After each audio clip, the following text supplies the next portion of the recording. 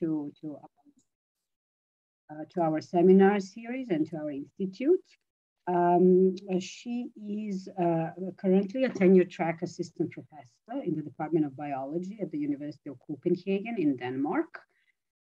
She got her PhD in computational biology and applied algorithms and computer science from the Max Planck Institute for Informatics in Saarland, under the supervision of Professor Tobias Marshall, but founded by Professor Thomas Langauer. Her master's was from computer science from India, from Delhi. And she won many awards. She was a postdoc for a couple of years at Harvard Medical School and Dana-Farber Cancer Institute, working with George Church. She was a visiting fellow in Sanger Institute in Cambridge, working with Richard Darbin there. She had industrial experience in Infosys Limited in India. Importantly, she got awards. She had an NIH, National Institute of Health Award, K99 award of $1.5 million in the US, and she was youngest ever recipient of that award and succeeded in the first attempt. Also, she currently holds an award from Novo Nordisk as a PI for 10 million, I believe the Danish crowns or something, I'm not sure, etc. So it is a great pleasure to welcome Shilpa. She will tell us today about her advanced computational approaches for understanding allele-specific biology of complex disease. Thank you, Shilpa. Thank you very much for the nice introduction and inviting me today to present my work. I'm Shilpa Garg. I'm an assistant professor in Department of Biology at the University of Copenhagen. I would talk today about advanced computational approaches that we have developed over the past few years for allele-specific biology of complex diseases. So here is the outline of my talk. First, I'll start with this fundamental problem of allele-specific biology, which is phasing for the human genomes. Then I will present a reference-based algorithm to solve the phasing using different data types. And to remove any reference bias, then I will present a new workflow that combines the latest sequencing data types like HiFi and Hi-C to produce chromosome-scale haplotype-resolved genomes. And then in the clinical cases, for example, in the cancer genomes, when there are huge rearrangements, I will present a graph-based approach to handle the complexity of cancer genomes and other highly diverse genomes to produce, excuse me, phased genomes for those, from those data sets. And I will also present some clinically relevant applications such as into HLA and KIR regions, and also some more P10 deletions that have associations with some melanoma cancer cell lines. So let's get started. First of all, what are haplotypes or phasing or allele-specific biology? So as we know, humans are diploid, so there exists 2 copies of each chromosome. Imagine we know the genotypes for these 2 variants, which is AT, CT, and what we want are the haplotypes, which means A is connected to T and T is connected to C. And the process of obtaining these haplotypes is known as haplotyping or phasing. It has many advantages. It helps to study the human migration, evolutionary structure, and population dynamics. It also is important to understand the cause of the diseases. So advances in sequencing technologies have given us enormous opportunities to produce phasing directly from the reads. For example, starting with these short reads, Illumina next generation sequencing, which when the reads were shorter, about 250 base pairs, and the error rates were very low, to a more recent technologies like PacBio and Nanopore, which are longer reads, so they can span many variants into a single read. But here, these third generation sequencing technologies, traditionally like CLR or normal ONT mode, had high error rates like 5 to 10%, but there have been improvements. The error rates have been reducing from these technologies. And the more long-range information from Strand-seq and the HiFi sequencing technologies. So the next question is, how can we combine these data types into an integrative framework to be applied to multiple genomes at scale? And the process of obtaining the haplotypes directly from the reads is known as read-based phasing.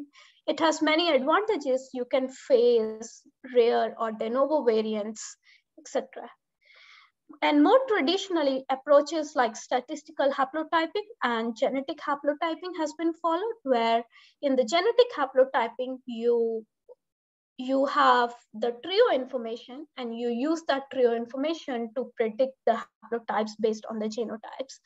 The limitation of this technique is that you cannot phase the variants that are heterozygous in all the individuals, and also you cannot phase de novo or rare variants here.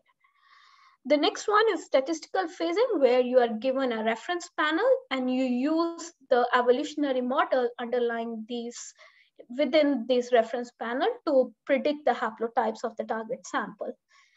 So imagine on the x-axis in this plot on the left are the number of samples, and on the y-axis are the phasing error rates. So when you use thousands of samples, the phasing error rates are about 1.5%. But when you increase the sample size to 100,000 samples, the phasing error dramatically reduces to 0.5%. So this suggests that you require large sample sizes to produce an accurate phasing, which is limitation in some of the populations. And here another limitation is you can't phase de novo or rare variants, and then you cannot produce the chromosome-scale phasing, and you cannot phase HLA or KIR regions, which are clinically important for diseases. So to overcome this, here we followed a read-based phasing for single individuals, which is defined as follows. You are given a reference genome, and you know the variants and the genotypes.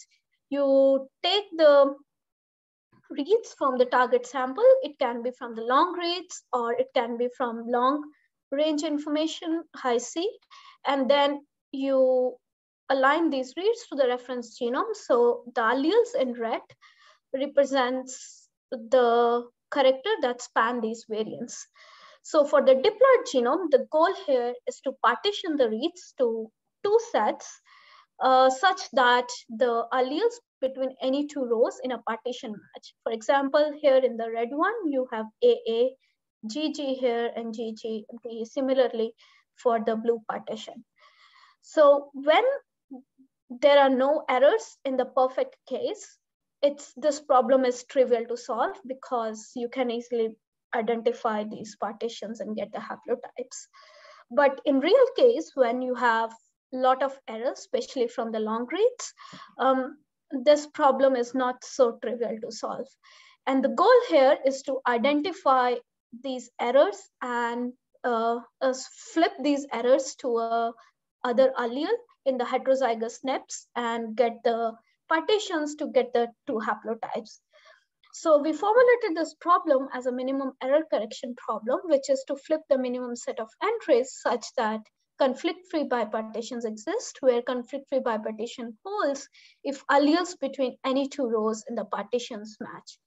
So in this example, if we flip this G to T and this T to G, we see that then the alleles between any two rows in partitions match. And we can assemble these partitions to get the two haplotypes. So the first question we asked here is, how can we get dense and accurate whole chromosome haplotypes of human genome? To answer that question, we made use of two technologies. One is Strand-seq and long-read data. So the Strand-seq is a single cell technology. So the data that you get is very sparse, as you observe in this matrix. So you see series of zeros and ones, and then gaps and zeros. But the beauty is you can get this information on the whole chromosome scale level. So there is this whole thing comes from one of the haplotype on a chromosome. But to circumvent the issue of sparseness, we combine this with the dense local information, which you get from the long reads. So you see a series of zeros and ones. So this is local and dense. So now we get these matrices like this, and then we implemented a dynamic programming based algorithm to solve these MEC instances in WhatsApp. It gives you optimal and efficient solution. So you can phase human genomes within about an hour. So next, we were interested to see how the phasing performance is by combining different technologies. So first, we combined PacBio and 10x data. So in this panel, you see colors. Each color represents the phasing segment. So more the colors are, more fragmented is the phasing. And in between, this is a centromeric region that we cannot yet phase. So, and the panels, different panels represents the downsampled coverages of PacBio data. So here we observe that by using all the PacBio data and all about 60x of 10x, we still see a lot of colors here, meaning phasing is fragmented, and thus it's not on the chromosome scale. For the chromosome, we would like to see one color throughout the whole chromosome. But when we combine Strand-specific with 10x, here we, for the first time, observe this one color throughout the whole panel, suggesting we can now produce whole chromosome phasing for human genomes by combining Strand-specific and 10x. And then we also looked at the accuracy. We compared to the state-of-the-art ground truth available from trio data. So we observed that the phasing error rates like switch error rate and the Hamming error rate are less than 1% for these haplotypes. So this analysis suggests that we can now produce chromosome scale phasing for human genomes that's high quality and also in a scalable manner. So the next question, if we look more closely in this analysis, so the first step was to align these reads to the reference genome. So this contains a reference bias. Imagine you have a diverse genome, for example, from African ancestry, and you would like to phase these diverse genomes. In that case, this had some limitations. So to overcome that, here, next question I asked was, how can we do chromosome scale haplotype-resolved assembling of human genomes? So here we made use of PacBio HiFi and HiC data. HiFi at this stage, the numbers have improved. So the average read lengths are about 20 kilobases and the error rates are less than 1%. And in the cases when Strand-specific is not available because it's not commercialized yet, and also it's a bit tedious to produce in a lab, so we make use of HiC information, which is broadly used these days and also contains the spatial information. So the next question I asked was, how can we combine HiFi and HiC to get the haplotypes, two haplotypes for human genome? So a little bit background on HiFi sequencing technology. So you start with high quality double-stranded DNA, and then you ligate the adapters and perform the annealing, which led the polymerase to bind. And then essentially you perform repeated passes of sequencing on this circularized DNA. And then on these subreads, you call the consensus that produces highly accurate long reads. So the accuracy is about 99% and the read lengths are about 20 kilobase pairs. And in the HiC technology, essentially it captures the spatially closed segments, and then you ligate the adapters and then perform the sequencing using the standard Illumina sequencing. So in this plot, on the x-axis, you see the genomic loci, and on the y-axis is the contact frequencies. So darker the color is, higher is the contact frequency. So here, if you observe closely, in about 10 megabases, these contact frequencies are quite high. While you go up, it drops down. The signal is not there. So this suggests HiC is a technology that can give you long-range information up to 10 megabases. And then a little bit background of combining these data types, over the literature, as we know. So genome assembly has started with the Human Genome Project 2.5 decades ago. At that time, the reads were short, and we cannot span these short reads through these repetitive regions here. So the graphs that we constructed, they were more messy, and I won't go in details of the graph. Essentially, there were approaches like overlap graph and divergent graph that were used to produce. But the graphs from the short reads looks like this. But when we moved from short reads to longer reads, because now you can uniquely assign the reads to the repetitive region where they can span them. So the graphs look better, and we can get more continuous assemblies compared to the short reads.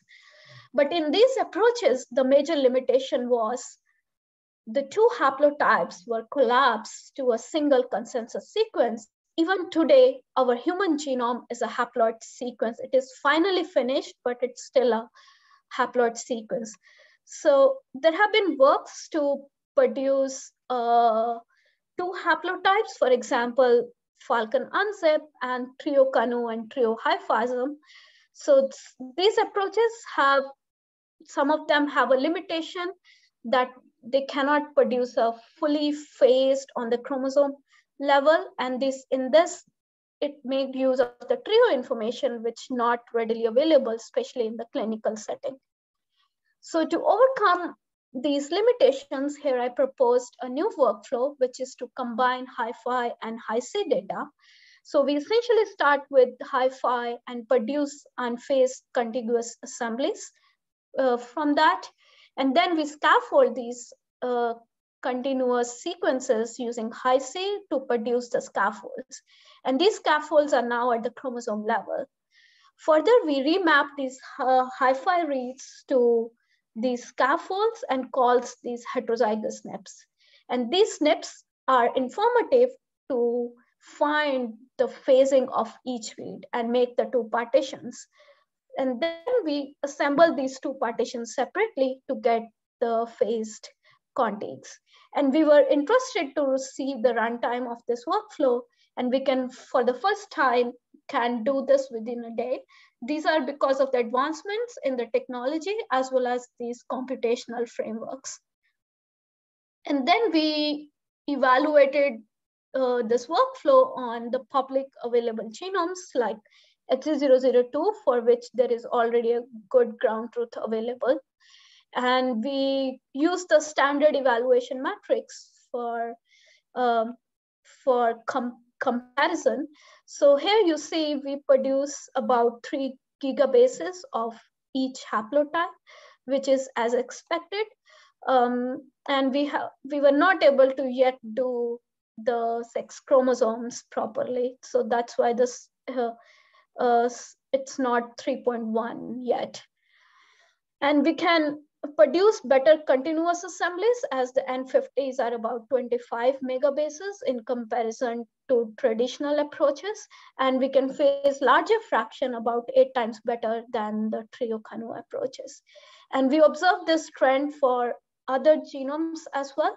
And this suggests we are now in an era to produce chromosome scale phased assemblies in less than a day. Next, for the more complex genomes, such as cancer, where there are aneuploidy issues and many structure rearrangements, this workflow has some limitations because it has this, this step of unphased scaffolding. So to overcome that issue here, the next question we ask, how can we enable routine production of haplotype-resolved assemblies for healthy as well as cancer genomes? So to answer that question, we made use of the HiFi reads, but the major basic idea is, while we find the overlaps between these HiFi reads, we also use the phasing information in the overlapping step. So we find these heterozygous SNPs, and then over these SNPs, if the reads have the same alleles, for example, gray and gray here, that means they belong to the same haplotype. If they are from yellow, that means they are from the different haplotype. And we incorporate this information in a graph, which is a compact representation for multiple data types. But first we make this graph from the HiFi, where each node is a read and the connections are the haplotype-specific overlaps.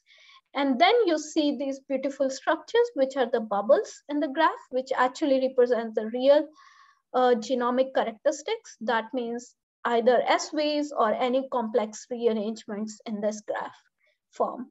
And then, so based on this STIP algorithm, we produced a phased unitic graph from using HiFiism from the HiFi data first. So you get these HiFi unitic graph. And then for finding the phased contigs and the phased scaffolds, we bring in this long range information from the HiC technology on this graph space. So what we do, we find the distinct k-mers between the alleles in these bubbles. And these have been known as heterozygous k-mers. And we use these het k-mers as anchors to map the HiC reads onto the graph space in a haplotype aware manner. And we perform this operation in a k-mer setting, and that we can do in very fast, in about 2 hours on the whole human genome, which traditionally the full alignment used to take about 8 hours for this operation.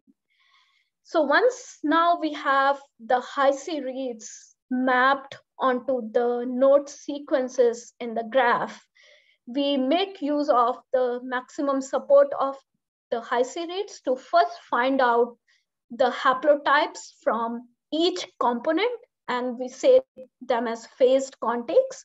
And the next step is to connect these phased contigs in the right orientation and the ordering to perform the phased scaffolding operation.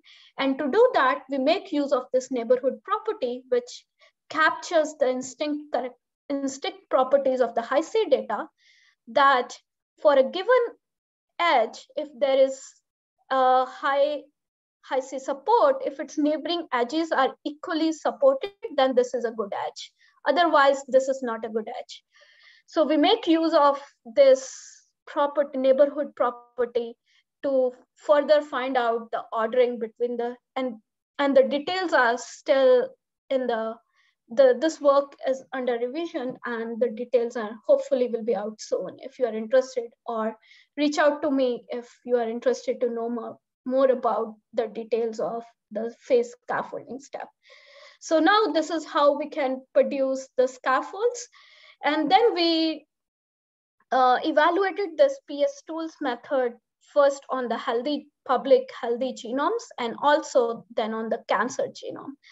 So as we see, PS tool produces complete genomes about 6.1 for humans as expected, but it can produce now the phase scaffolds on the chromosome level, which is about 132 megabases.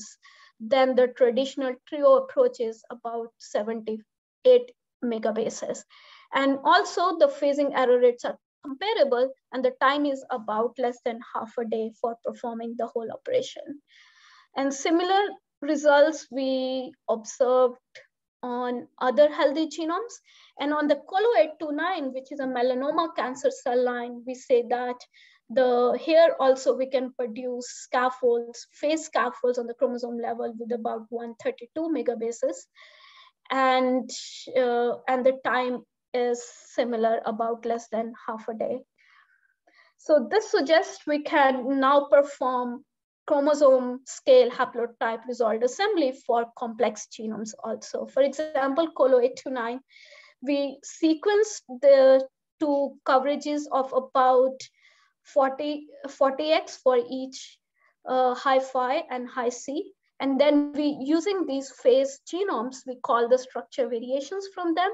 And we found about 26,000 somatic and germline variations, out of which there were about 13,000 insertions and 9,000 deletions, 29 duplications, and there were few tens inversions. And more than 30% of them were missed using traditional short-read-based analysis. And next, we looked at few complex genes that if this method can also reliably detect those structure variations in those genes. For example, here we found this 12 kb deletion, which affects this P10 gene on chromosome 10, and we could reliably find that deletion as well. So next, we looked at some of the clinically relevant regions, for example, HLA, which has known phenotype of schizophrenia, psychiatric, and autoimmune diseases. So we took our assemblies and we aligned them to the reference genome. So darker the region is, higher is the divergence of the assemblies to the reference genome. So you observe here that in HLA-AA and DQB and DQA, there is high divergence in these assemblies compared to the reference, which are traditionally missed using short read-based techniques, because DQB and DQA have some repetitive regions, and also C4A that were not properly reconstructed using short read-based techniques only. And similar data was observed even in the KIR region. For example, in DL3 and DL4, there is higher divergence of this region, and we can now find any variation in such regions using these de novo approaches, long read and base de novo approaches. Then we looked at one more gene, which is PRDM9. So it has a few bases repeating 1,000 times in this ring finger array. So it happens in both humans and mouse. So in this plot on the bottom, you see short read alignments to the reference. On the top, you see our assembly aligned to the reference. So when you see here, the alignments looks confused because these are the repetitive regions and the short reads have limitation. Whereas the alignments looks clear because they are more long read based alignments, and the computational methods can reliably make use of these data types for assembly reconstruction. And then we were also interested if we can use some of these methods for jivas. So we just performed an initial analysis of narcolepsy, which is, for example, we took one case control study where PGP1 is a case, has a phenotype of narcolepsy, and it's 002 in a control. And then there is a Neal lab panel available for the narcolepsy, and we calculated the statistical significance for each of them and we found that on chromosome 19, there are 25 out of 42 variants in PGP1 that were highly statistical significant to narcolepsy Neal panel, whereas this is a control, so we don't see any high statistical significance. So this suggests that these assembly-based approaches, they're also important for the jivas analysis in clinical diseases. So yeah, in a nutshell, I would like to conclude my talk here, where first I presented a reference-based approach to combine local information from long reads and the long-range information from Strand-seq to produce the chromosome-level phasing, which is in the space of a reference genome. And we can produce high-quality phasing at scale. Next, to remove any bias from the reference genome, I presented a new workflow to perform the chromosome-scale haplotype-resolved assembly using HiFi and HiC data. Then I have generalized this approach to a more graph-based approach that can incorporate the complexities from the HiFi and HiC and also these genomic characteristics from the cancer genomes, and presented some applications of these approaches to medical and population genomics. So in a nutshell, I'm excited to develop new algorithms and data-driven approaches that can utilize these diverse form of data sets, which are massive and error-prone, but I'm excited to develop these computational approaches to yield meaningful insights to enable precision medicine and understanding of complex diseases using haplotype-aware methods. And our group is looking for interns, PhDs, and postdocs. In case you are interested, please reach out. And I would like to thank my collaborators, my mentors, and funding agencies for this work.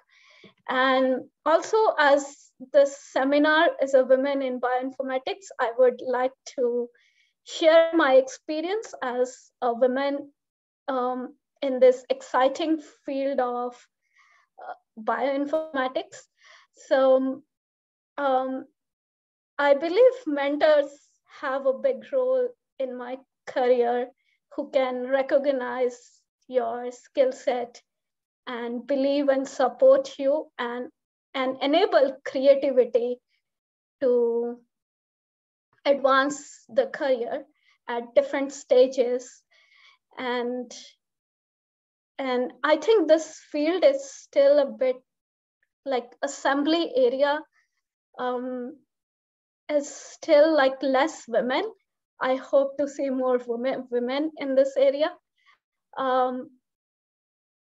And yeah, I'm always happy to share my own experiences or provide any support and help for young generation if you are excited about such a research area, and provide any sort of support from my end. Thank you.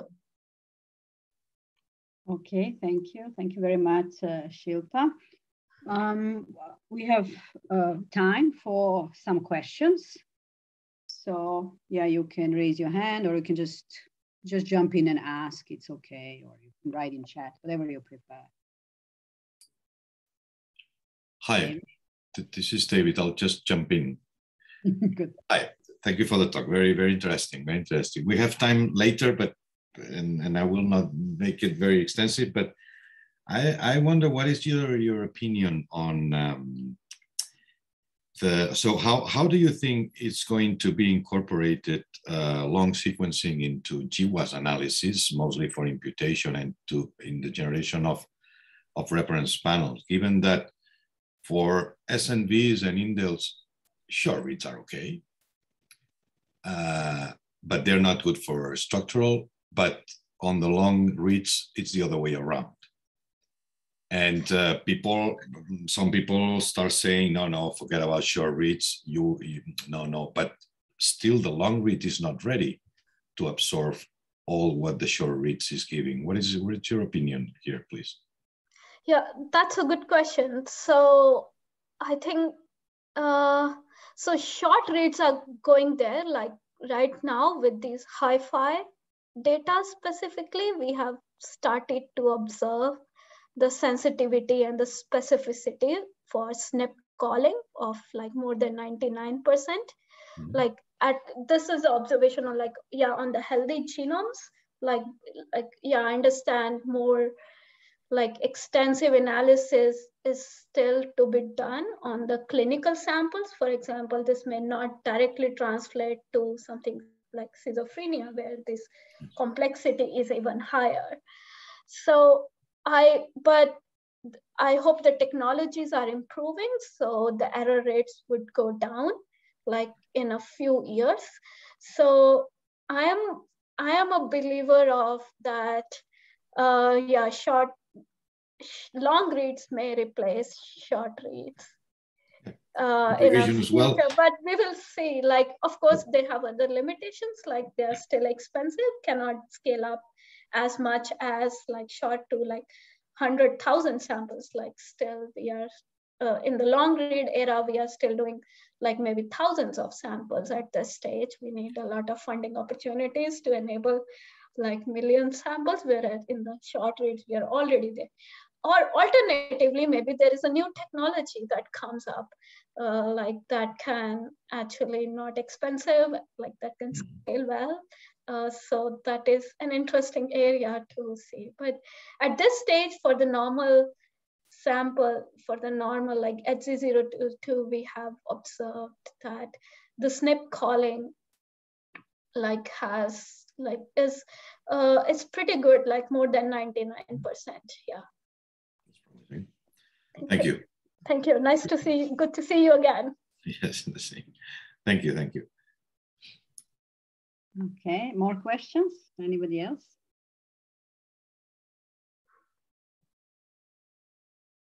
Well, while you guys think, maybe I can ask some computer science question. So what you have shown is these graphs that you work with. They belong to the interval graph family. You probably know that there were some algorithms using that, but an interesting thing is that interval graphs are both chordal and perfect, which means that they have linear time recognition, that optimal coloring, maximum click, they can all be done in linear time. So have you thought along these lines how to exploit these properties? You know, because you can easily get these algorithms, maybe not in linear, but maybe a little bit more than linear time, where when you detect these anomalies, these are only the places where you need to.